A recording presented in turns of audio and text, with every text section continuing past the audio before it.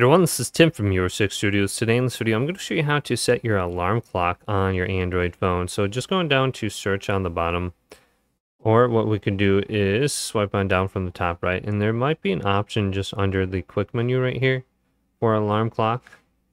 So you can see I have an option for timer under there, but most of the time I just type it in. So here it is, timer. I can go to this and switch on over to alarm right here. But otherwise, we can go to search on the bottom and just type in clock. And it'll bring you to the same area. Then go to alarm on the bottom. And then what we want to do is go to the plus icon and then choose your time.